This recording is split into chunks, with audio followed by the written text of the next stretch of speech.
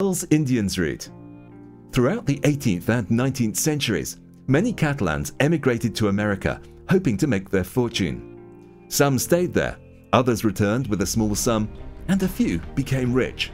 These are who the Catalans call the Indians, some of whom returned to their homeland, financing the industrialization of Catalonia.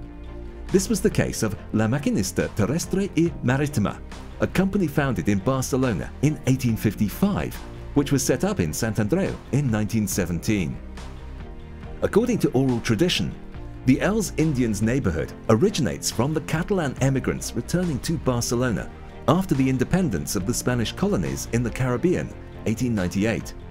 Although there is no documentary evidence to prove it, Bretas Claveria, in the book Tots els barris de Barcelona, explains that after the loss of Cuba, some immigrants settled in the neighborhood where they built colonial-style houses, such as Villa Yasmin's, 1920, today the only tower surviving in the neighborhood.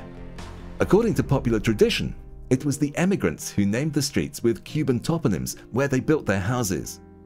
The Republican City Council urbanized the area in 1931, creating new roads, but respecting the street names. Years later, they added a handful of names evoking the Caribbean to the nomenclature of the neighborhood, which have been used for new urban spaces. The district of Sant Andreu is part of the Indian municipalities network of Catalonia, consisting of regions that share a common past of historical relations with the Americas and a remarkable tangible and intangible cultural heritage.